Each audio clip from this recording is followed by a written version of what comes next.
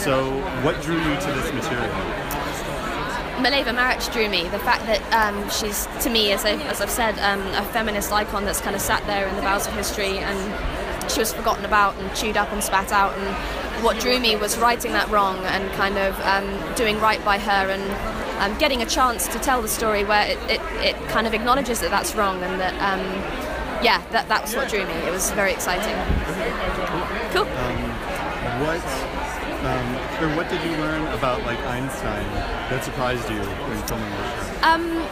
As I say, some of my research was about their personal letters, and what I discovered was, you Google Einstein and you think of this kind of father of physics. He's this old man with white hair and some chalk, but actually he was this really sexy, funny, witty, hedonistic, bohemian, rebel guy, and that's what I found really kind of exciting and interesting, that he's this.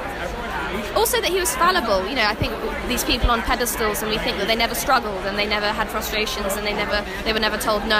And I think that's what was so powerful about Mileva in his life. She told him it's okay to question, it's okay to push boundaries, it's okay to not go along with the crowd. And Cool, thank you. Cool, thank you.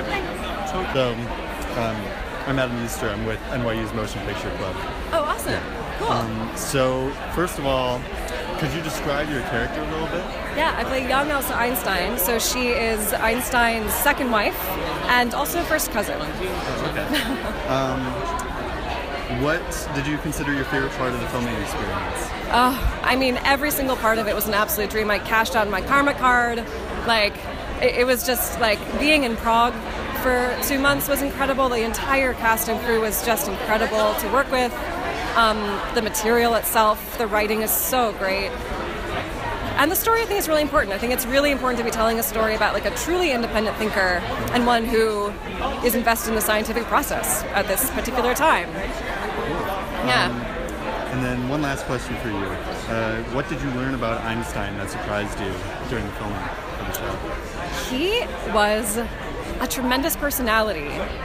And I think what I learned is that his humanitarian causes and his activism politically was every bit as passionate and thoughtful as his science.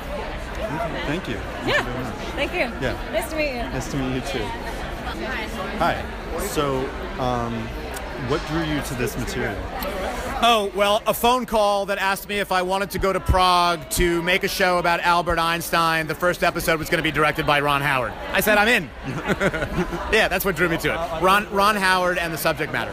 Right, okay. Yeah. So growing up, did you study Einstein? Not really. I knew probably what most people know about Einstein. I knew who he was. I was familiar with the iconic photographs. It was a guy with crazy hair that came up with an equation, E equals MC squared. But, once I fully immersed myself in the story, starting with Walter Isaacson's biography, I realized what an incredible, multifaceted, giant figure he was. Not just as a scientist, but as a social activist, as a world citizen, as someone who was involved in art and music and the whole culture of Europe and later America. Thanks. Sure.